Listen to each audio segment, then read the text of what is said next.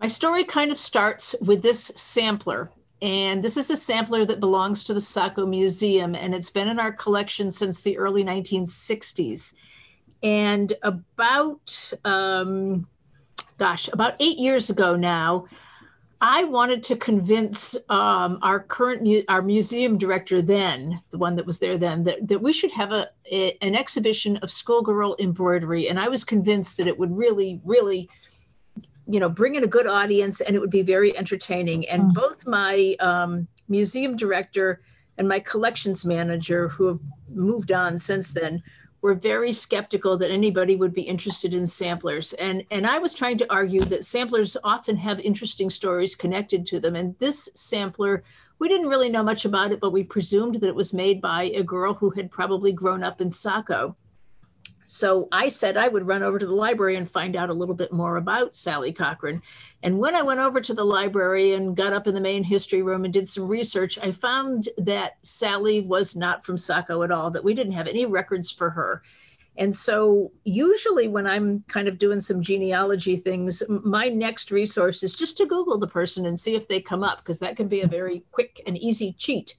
And when I Googled Sally Cochran, I found out that she had been murdered in 1833 when she was 27 years old by her husband's hired farmhand, Abraham Prescott.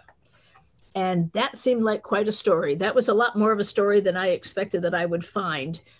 So Sally Cochran was living in Londonderry, New Hampshire when she stitched this sampler in 1818. And she was a student at the Pinkerton Academy, which was at that time a private academy that served both boys and girls, which was a fairly unusual model for an academy. The academies were typically schools that kids went to be educated after they had sort of aged out of their local district schools. And they were sort of, for boys, they might be the step before college. And for girls, they often functioned as more of a finishing school where they could hone their artistic talents. They might learn some academic subjects at the better schools, and they certainly would have done some kind of fine stitchery. And this is very fine stitchery. The strange thing is the Pinkerton Academy remains open even now and is the public high school in Londonderry. So after Sally stitched this sampler when she was 13, it was probably hung on her parents' wall, and it would kind of subtly advertise to any young men that might visit the house that Sally was a talented young woman and that she had all the kind of skills that would make her marriageable. She would be a good person to marry because she could do the kind of work that she ought to be able to do around her house. So around the time that she finished this sampler, her parents packed up and moved to Pembroke, New Hampshire, which is a couple of towns over from Londonderry. Pembroke is on the eastern side of Concord, the state capital, and it's kind of a farming community, even now, a bedroom community now for Concord, but definitely is a farming community. And they settled on a Cochran farm. And a few years later, Sally married her first cousin, Chauncey Cochran. It wasn't at all unusual at that time to marry a cousin. There were a lot of good reasons to marry your cousin, and one of those was that it helped to keep possessions in the family. They wouldn't get inherited out. And Chauncey was living on the farm that had been his father's. His father had built a house there in the 1790s, and Chauncey's father died unexpectedly when he was 17 years old. And so he seems to have inherited the family farm. His father died without a will, and he was living on the farm with his mother, Lettice. And so Sally, when she got married, she only moved about 10 houses up the road from where her parents lived into Chauncey's farm.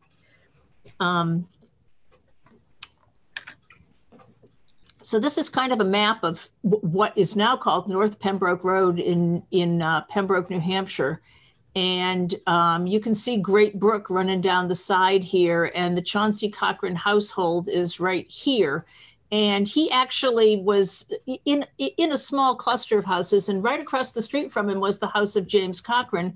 And James was Chauncey's younger brother. And James just happened to be married to Sally's younger sister, Mary Jane.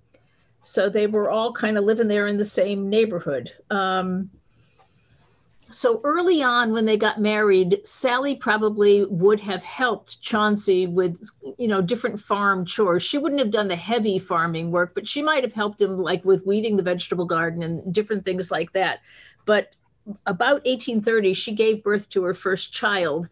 And at that point, Chauncey needed to hire out some farm help. So he hired a 15-year-old farmhand named Abraham Prescott.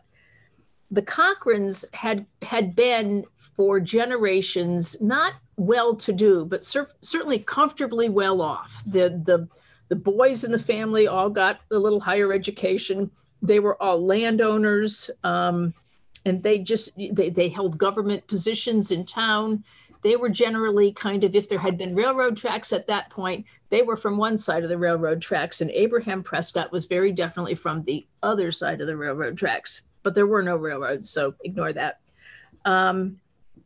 So Abraham's family had actually been in America longer than the Cochrans had been there. They had settled in America in the mid-17th century, and initially they too had been very well off. But when you looked at Abraham's particular forebears, each generation going up, he had been the son of one of the youngest sons in the family. So in each generation, his forebear didn't inherit any kind of property.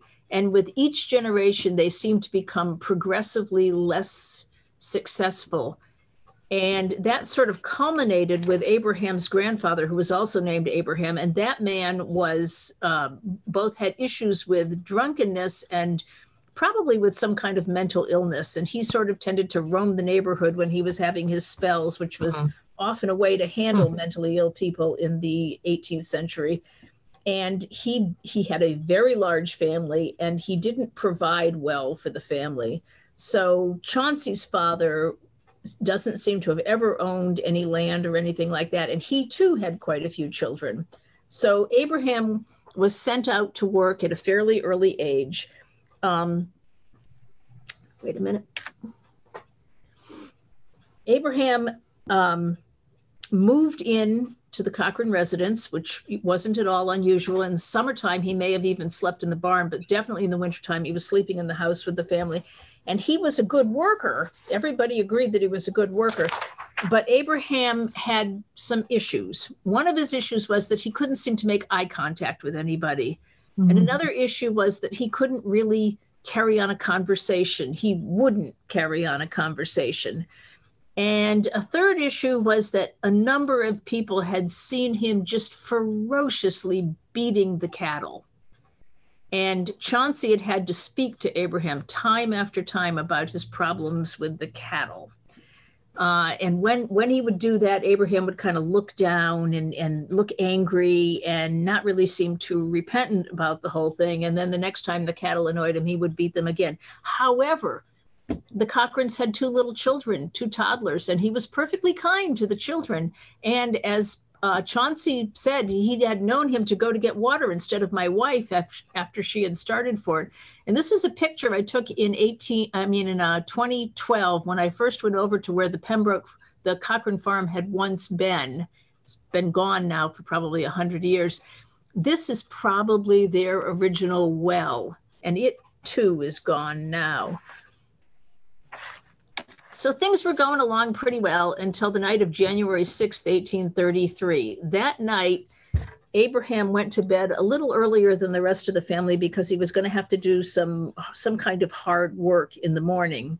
And about midnight, give or take, he got up. It was quite a cold night, being January, and he rekindled the fire in the big fireplace in their main room. And then he went into the Cochran's bedchamber, and he took a buffalo robe that they had in there, and he brought that back out, and he wrapped up inside the buffalo robe and sat down in front of the fire. And Abraham said that he must have then fallen asleep. And at some point after he fell asleep, he got up again, and he lit a candle, and he went out through the house into the back wood shed, and he came back with an axe. and he let himself back into the Cochran's bedroom, and then he began to beat them with the axe. He must have beaten them with the blunt side of the axe, because he didn't actually kill either of them, but he beat them unconscious. And when he was done doing that, he took the axe outside and dropped it in the snow. And then he went back inside and he went to the bedchamber of Chauncey's mother, Lettice, and he woke her up and he said he didn't know but what that he had killed Chauncey and Sally with an axe while he was sleepwalking. So Lettice probably did the only wise thing. She sent him out of the house. She sent him to get help from the neighbors. She didn't send him to her son's house across the street, though, and that was probably no mistake, because she didn't want to lose both her sons. And when the neighbors had all gathered, they went for the doctor, and it was hours before the Cochrans recovered consciousness, but they did recover. After that January transaction, Chauncey went to see Abraham's parents and asked them if he had any prior problems with sleepwalking. And they said no, he'd never done anything like that. And they gave it seemingly a lot of thought. And then they decided that they would keep Abraham on in their family, which I think it's very easy from this direction looking back to know that that was a very stupid mistake to make. And it's possible they thought they knew him really well. He'd been living with them for 3 years now, and they had watched him probably grow from kind of a gawky young teen into, a little bit more older adult. And they just believed that they knew everything about him. So then about 5 months goes by. And it's a sunny Sunday morning in June, and it's been a very rainy spring. So a sunny day on a weekend is a pretty cool thing to have.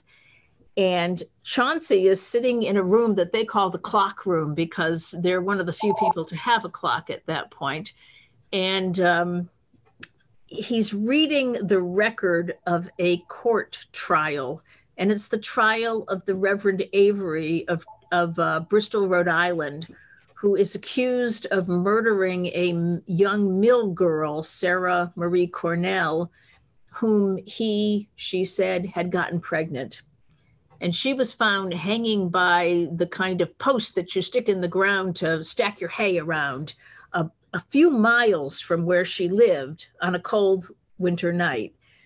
And this trial has just been the story in the news for months, which is a new development in New England. This is, when they first really start to cover salacious stories, and this is a particularly salacious story since Avery is a Baptist minister, and it, just doesn't seem like the kind of thing that the guy should do, married and with children of his own. So Abraham comes in and asks Chauncey if he wants to go picking strawberries with Sally, and he says no. He's borrowed this account of the trial and he wants to read it, so he's not going to go, but it's okay if Sally goes. So Sally is probably dressed, dressed up for Sunday. She's probably dressed in one of her nicer gowns, and she probably changes that out for a cotton gown. But Sally would have been wearing first a chemise, which was kind of like a thing that almost like a slip that kind of hung down to near your knees, was probably made of linen. And over the chemise, she would have had a corset. And over the corset, she would have worn a couple of nice, thickly gathered petticoats to make the skirt of her dress stand out nicely. And then she would have had a dress with big puffy sleeves, because that was the style in 1833. And people, women really tried to follow the style. She had long hair, and she had her hair fastened up with a tortoiseshell comb. And then before she went outside to pick strawberries, she put on her calash, which was a kind of a collapsible bonnet. And the calash had reeds that ran through like pockets on the inside of the bonnet that made it kind of stand out above her hair, not get caught on her comb or anything like that. And she would have tied her calash with its nice wide satin ribbons under her chin, because she was going to be picking strawberries. She didn't want it to fall off. You wore it tied. So she gets all fixed up. She puts on her shoes and they head out the door. And this is kind of a drawing of the Cochran farm. The Cochran farm was quite close to the edge of the dirt lane. And behind it, there was a little L, and then there was a barn. And behind the barn, the land began to slope off, and it sloped off sort of gently at first. But if you got far enough away from the house down by the brook, which I would say was probably a couple of football fields away, then it began to slope very, very steeply, steeply enough that it was kind of almost hard to walk down or up that slope. And at the very bottom of that slope was a little field where Chauncey and Abraham had been working a couple of weeks ago, and they were cutting brush and kind of building a rail fence down there. So Chauncey expected that they would pick strawberries up near the house, which would have been in full view of all those houses I showed you on the other map. But in fact, they started down the hill. And in about 2012, a developer bought the Pembroke land, and he was going to put a subdivision in there. And he cleared the woods all the way down the hill. So that's what you see here.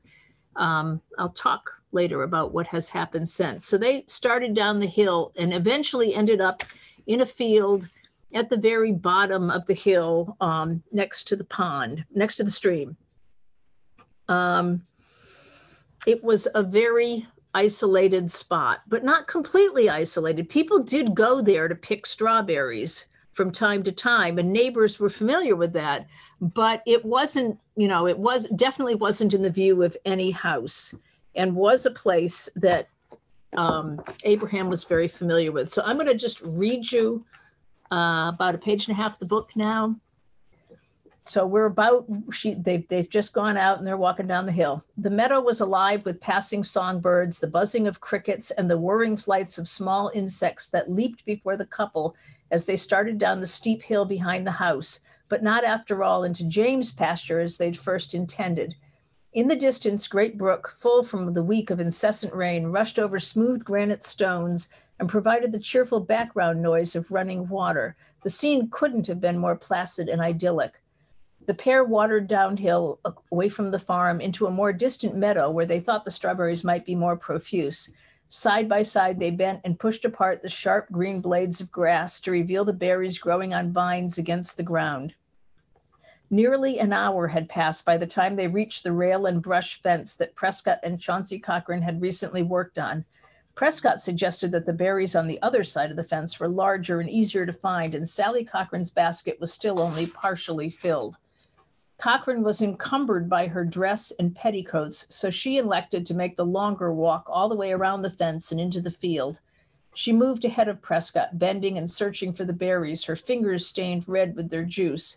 He paused at the opening in the fence, distracted by something he found there. She kept intently picking the berries, conscious that it was getting late now and that even though it was Sunday, many chores awaited. She'd need a full basket of berries to feed the entire family. A sudden noise just behind her drew her attention, and she glanced up curiously. Prescott was now very close to her, grinning. He was not interested in the berries. Fear rising, she pushed him away. He was no longer smiling. The peril was instantly, horrifically obvious to her. She dropped the basket, too frightened even to scream. He grabbed at her, her flowing skirt in easy reach. She struggled to free herself, her heart pounding in dread.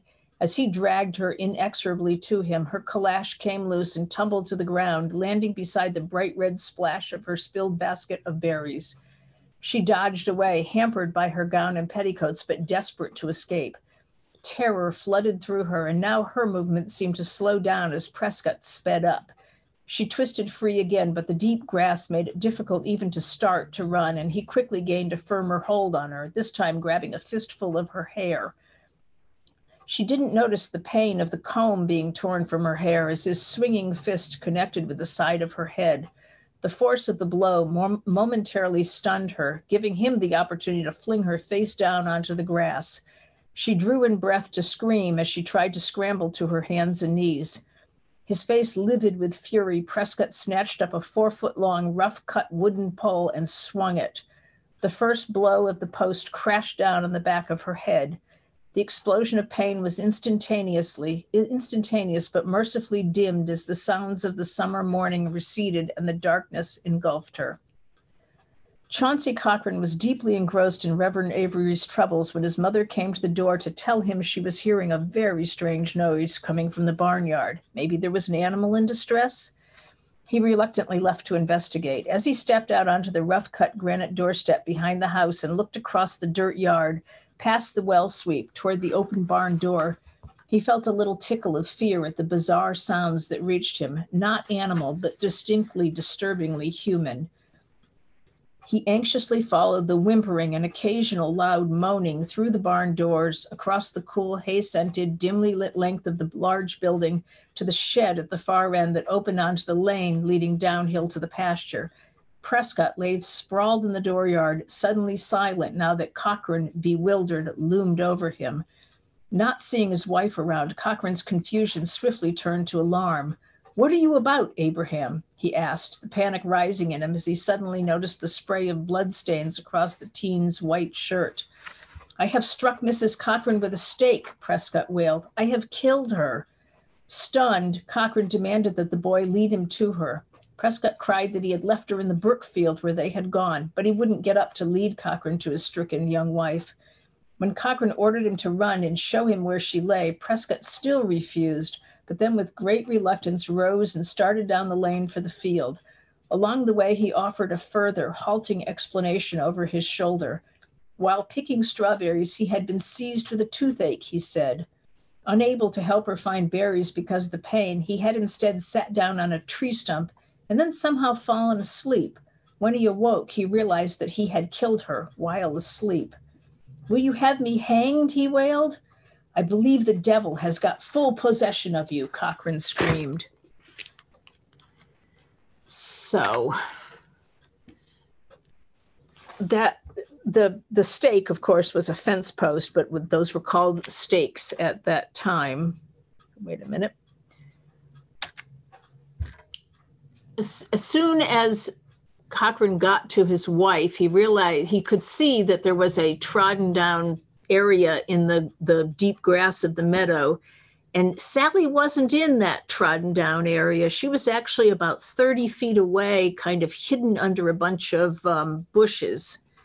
So Abraham, having beaten her over the head a couple of times with the fence post, had then dragged her still alive, seeming to, want to conceal her body, although then he'd gone back up to the barn. So it's kind of hard to know exactly what his plan was. When Chauncey turned his wife over, she was still alive, and he tried to get Abraham to go for the neighbors to get help, but Abraham wouldn't go. First he wouldn't go, and then he finally just ran off and left Chauncey there, and Chauncey just began to scream for help. And eventually the neighbors started to come, but by the time they got there, Sally had died. So the neighbors didn't really know what to make of it. They could all see the trodden area in the grass, the spilled strawberries. They could see that Sally's comb was there with one tooth broken out of it, and her calash lay in the grass, and there was no blood on her calash, and it was not damaged.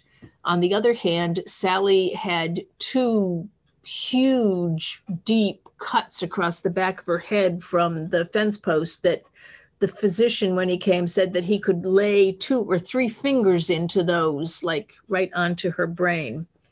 They were truly lethal injuries. And nowadays, if the FBI were looking at this case, they would say that there was evidence of overkill here.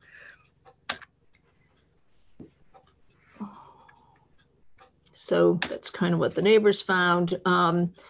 Abraham had been wearing a long shirt and a vest over the shirt and then some pantaloons, and his clothes were sprayed with Sally's blood. A couple of the neighbors walked back up, kind of following Abraham's tracks, and eventually found him in another field where he was lying on the ground, and he had taken his shirt off. And the neighbor asked him why he'd taken his shirt off, and he said that he had taken it off because he thought he would hang himself with it, because he figured they would hang him anyway. And he was taken to that neighbor's house for the night, and all evening long, other neighbors walked through to see the kid because he was suddenly become sort of an interesting thing to see. The next morning, there was a brief hearing in Pembroke, and then Abraham was sent to the jail in Hopkinton, New Hampshire, which was really like the far side of Concord and was about 20 miles from Pembroke. So that was, quite a long distance away. And the next day, Sally was buried in the little cemetery in Pembroke, just several house lots up from her home and practically the next door neighbor of her parents' house. And that's her stone there. This is the building where the jail was housed in Hopkinton, and the jail actually was put there in the very early 1800s and was there until about the 1850s. For quite a while, Hopkinton was the county seat of Merrimack County, which had been created in about 1820.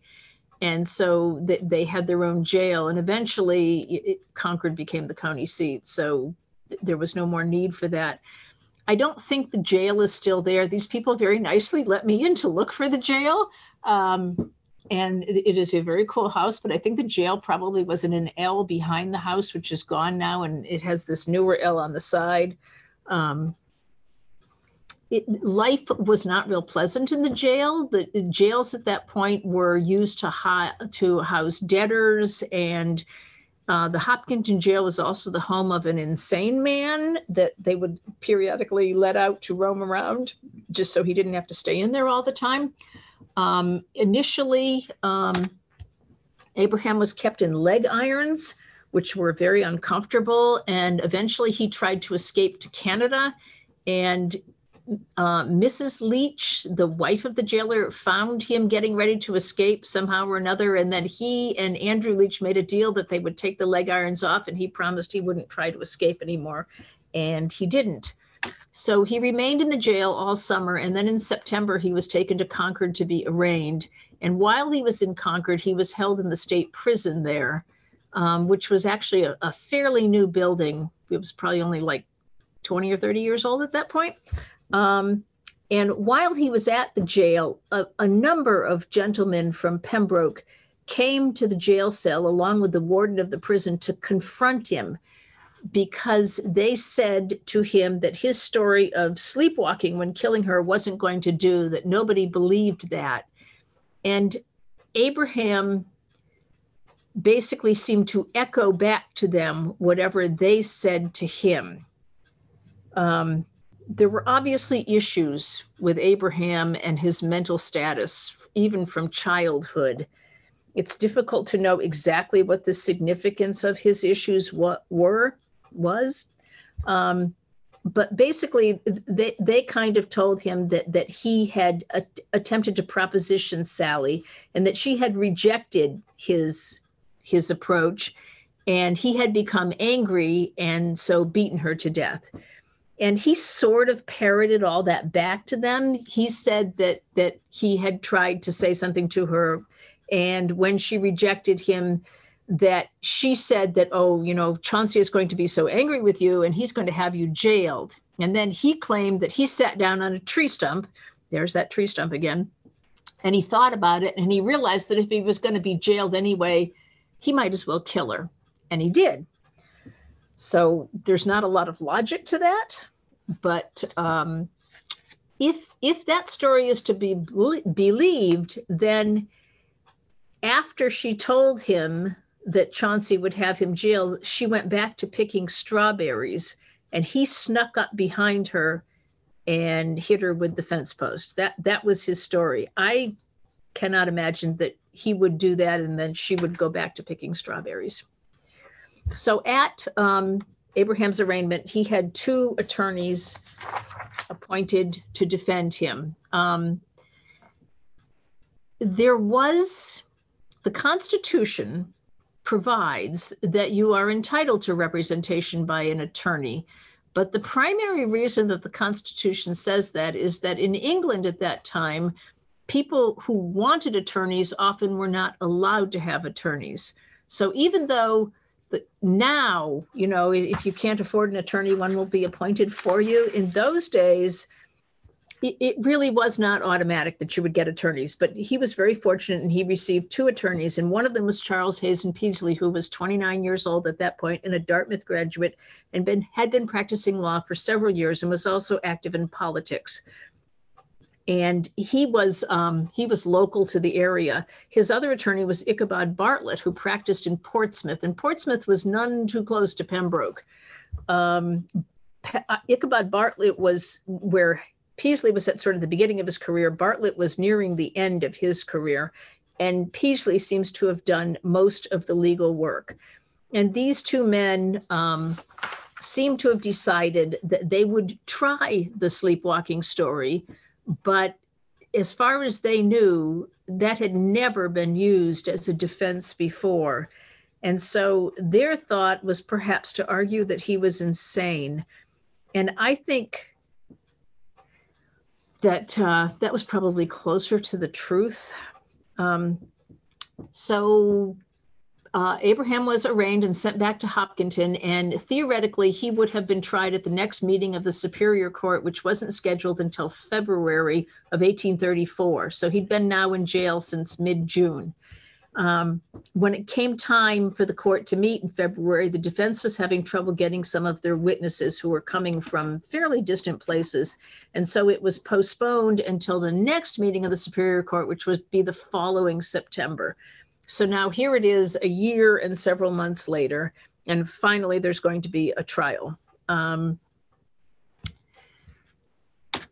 So the trial was held in the Old North Meeting House in Concord, New Hampshire, which later burned down, but it was the kind of the biggest building in town, had the biggest open space, and they knew that there were going to be an awful lot of people coming to watch this. There had never been a potential death penalty case in the county in Merrimack County, so it was obviously going to be a big event.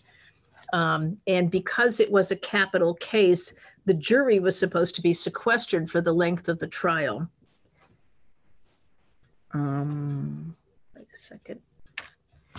And this is the Eagle Hotel. And I think this is kind of around the turn of the century, this photograph. And I don't know, I'm doubting, this is what comes up when you look for the Eagle Hotel. I'm doubting that this is what it looked like in 1833. That looks like an awfully significant building for me.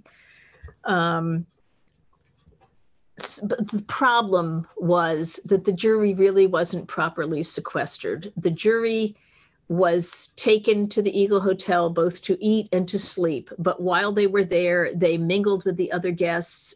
A number of the men went and got their hair cut. Some of them went to the post office, and everywhere they went, they discussed the case.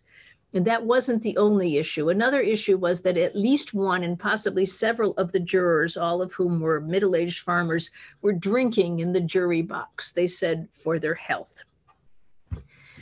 So the defense argued that Abraham had briefly become insane, just long enough to kill Sally, and that the insanity had then gone off as soon as he finished killing her.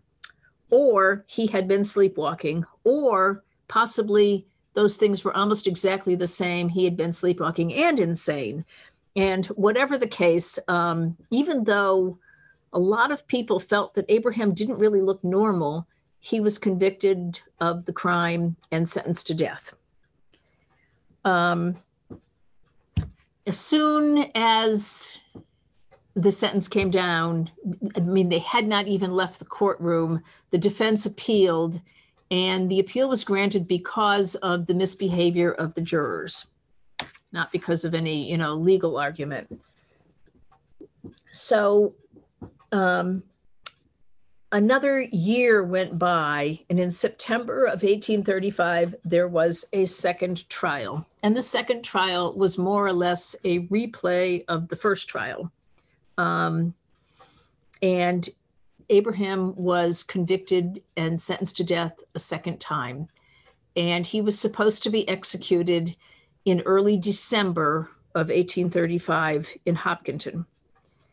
And on the day that was set for his execution, thousands of people turned up in Hopkinton to watch the execution. And when they got there, they found out that there had been a little tiny letter in the newspaper just a day before, postponing the execution while the governor considered the defense's last, really their last option for saving Abraham's life.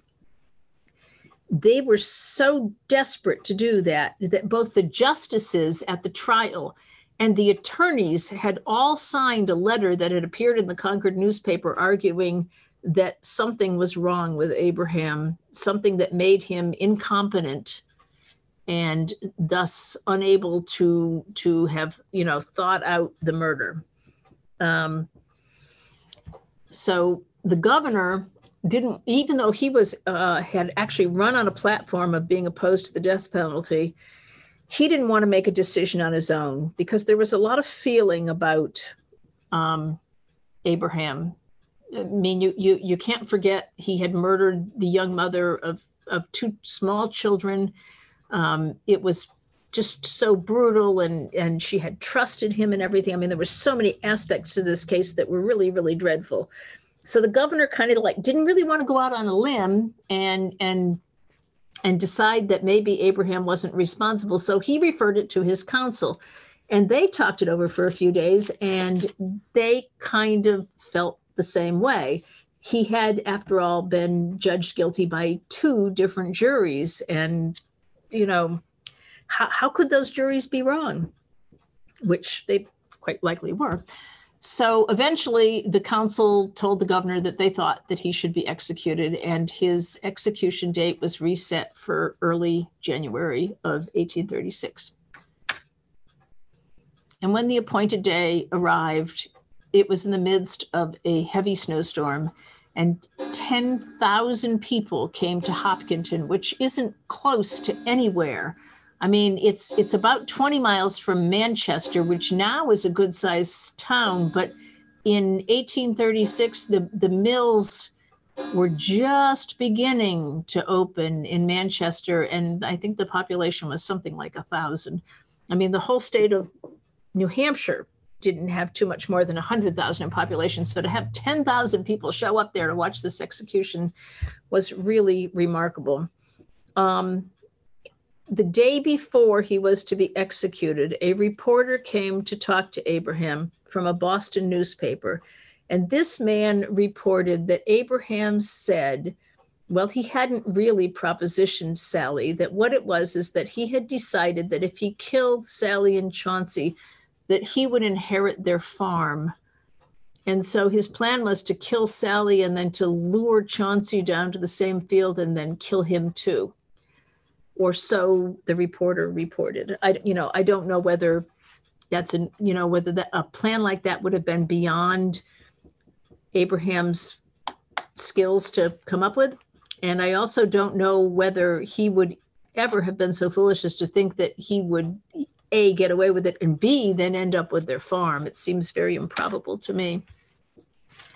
So in Hopkinton, they've kind of forgotten that they ever had an execution there. And it wasn't easy to try to find out where that happened, but it was described as being in an amphitheater-like field. And I was able to sort of trace deeds back. And it appears to have been a field that eventually became the Beach Hill Golf Club in Hopkinton, New Hampshire, and now is a town recreation area. And they had constructed a gallows there between 2 huge standing stones, which are now gone. A popular idea at the time was to have a condemned man ride to his execution sitting on his coffin. Well, they didn't do that with Abraham. They were using sleighs because it was snowing, and I don't think there was room in the sleigh to put him on top of his coffin. So his coffin was in a separate sleigh. But he was taken to the gallows, and he had made an arrangement with the executioner that he, when he was all fastened up and his face covered and everything like that, that he would drop his handkerchief, and then they would swing the door in the bottom of the gallows. Well, poor Abraham dropped his handkerchief, and they weren't ready to launch him, and so they gave it back to him, and he had to go through all of that a second time. He had told people before his execution that his biggest fear was that his body would be dissected, and somebody representing the family took his body off after he had hung there the required half hour and that he was dead, and nobody really knows now where he was buried. Meanwhile, in 1834, the summer after Sally was murdered, Chauncey Cochran packed up his 2 children. He left his mother behind. He sold the family farm, so she probably went to live with her son James across the street. And he moved to East Corinth, Maine, which is just north of Bangor. He bought a house that was already there. He married again about 3 years later to the daughter of one of the men that was on the first jury for his wife's murder. And they had about 8 children. And of those 8 children, I think this is Chauncey standing on the side of the house there, the older looking guy. Of the 8 children, only one of them ever married. And he actually relocated to Saco. And late in his life, he married to a younger woman who had a daughter and a son. And Chauncey must have passed the sampler down to the son, and the son had a daughter, and she ended up with the sampler. And she was born years after Chauncey was dead, had died. The story didn't come with the sampler. And the members of the Cochran family that still live here in Saco were unfamiliar with the story. They didn't know that this had happened to Sally. It was very popular at the time to have either a record of trial published after a case like this, because people would buy it, and read it, and it was a way to make some money off of the whole thing. Or sometimes there was a broadside. And in the case of Abraham Prescott, there was both a record of the first trial and a broadside. So this is the broadside, and there are just a few copies of it still around, but this one is from the collection at Dartmouth. And it's, pretty graphic with the coffin at the top there. And it's just this incredibly maudlin poem. Why did I kill that happy wife? Why did I bruise her head? Anyway,